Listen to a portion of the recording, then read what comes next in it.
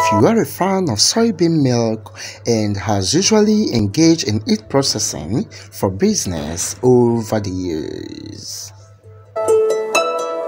then you should know that it has some issues as regards to quick beverage milk spoilage and off-beany milk flavor, which results to both loss of capital and profit in business and milk stigmatization among other beverages. Oh no. But today and in this video, I will tackle you with a shocking secret and solution around this problem. Wow! And in turn, present to you a natural homemade creamy condensed milk flavored thick soybean milk drink at a very low cost budget. So keep watching and learn. Hello, it's Chinedu Vincent from SOYBEANSfoodblog.com. And we teach you how to make pastries, snacks, and lunch packs. Subscribe for more valuable food contents ahead. Once you purchase a soybean from the market, all you do is to winnow and sort it and separate it from chaffs and stones, which usually come in contact with the soybean through adulteration by the traders just for their selfish purpose. And after the cleaning process, transfer into a clean bowl. Then add some water and wash the beans thoroughly. Decant and discard the floating chaffs, and then add more water in such a way that the water completely swallows the beans, and then soak for 4 good hours. Now, after the first 2 hours of soaking, replace the water and wash the beans. This will assist the elimination of the beany flavor, which makes soybean milk objectionable among some folk. So return the beans to the bowl and add some clean water and soak for the remaining 2 hours. And at the completion of the 4 hours, you will notice an increase in size with a softer texture. Completely decant the water. Turn the beans into the pot and add some water. You can level off the beans with your spatula, cover your pot and allow to cook to a boil. And now we are boiling these beans for 2 major reasons. One is the complete elimination of the beany flavor that is associated with soybean. Secondly is to prevent spoilage. If you are used to soy milk processing or business, you will know that soy milk spoils with ease, and at times this can be frustrating because it can lead to wastes of resources, and most people has given up on soy milk processing because of this same problem. So this is the solution. Simply boil your beans before you grind. This beans was boiled for about 10 to 15 minutes. So the next step is to transfer this into our blender, add some water and blend to smoothness. Transfer into a bigger bowl because you'll be needing some space, and mix to dissolve lumps if need be.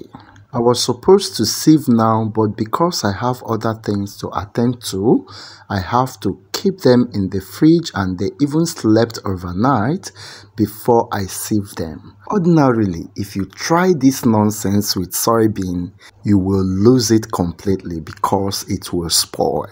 But because I boiled it, everything is still in order. You can see the way I'm dissolving the blocks from the fridge. Now, because it's a thick blend, I'm gonna add some water to it to aid sieving. Mix it to dissolve the lumps to a greater extent. I think this video deserves some accolade. Please give us some likes and shares. Encourage us, please. Thank you. Now is the sieving process, and to do that, pour the thick blend to your folded sieve, which was supported with your hands. Unfold the cloth and begin to sieve in a to and fro motion like this. Please note that patience is required to do this exercise. At the end of each sieving process, press the sieve to extract more milk. Rinse in another less thick liquid, which is in another bowl. Discard the chaffs and repeat the entire sieving process in order to extract the whole thick milk. And here is the whole viscous filtrate milk we have obtained from the soy blend. Wow! Bring out a clean pot and transfer the whole milk. Cover your pot and simmer for about 30 minutes. Soy milk simmers a lot and sometimes it throws away. Please be aware. It's advised that you keep a watch on it, stir regularly and intervally, and if possible, leave the pot wide opened. So bring down the pot from the stove after 30 minutes. Allow it to cool down a bit and sieve using your sieving cloth. To do that, pour the milk into the bag. Sieving at this point is no longer as difficult as the previous one we did. Here, the milk will fall out freely to give us a smooth mouth-feel milk. So now that we are getting closer to the finished product, I do no longer need my hands to come in contact with the milk. So all I simply do is to squeeze with the aid of my spatula or any possible clean object around you to avoid microbial contamination. And add your sugar. I added just a cup of sugar to this and I got 4 liters of thick milk from these 4 cups of soybean. I also added 2 teaspoons of condensed milk flavor, which increases the mouth milking experience of this milk. It also makes people that tested this to argue if this was a soybean milk or a full cream milk. But feel free to use any flavor of your choice. You can use natural flavor or synthetic flavor. I use synthetic flavor if it is for business and natural flavor if it is for personal consumption.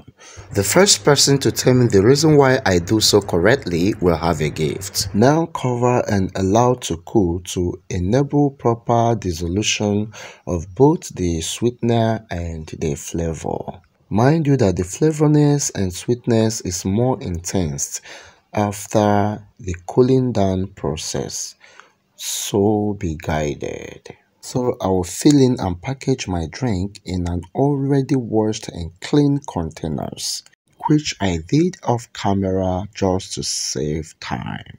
After packaging, you can allow in the freezer to thicken up. Although my customers were lining up for me to finish this drink, you can use it the way you use milk. Pair it with your gari, add it to your pap, drink it that way or use it for any snacks, especially when it is chilled. Remember, it congeals and thickens up the more when it is chilled. Please let me know if you try this in the comment box, and if you have not yet subscribed to this channel, I wonder what you're waiting for. Thanks for watching. You can visit us at salopezfoodblog.com, and if you need more tips, questions and guidelines, feel free to use the comment section or send me a DM and I will see you. Thanks for watching. Bye.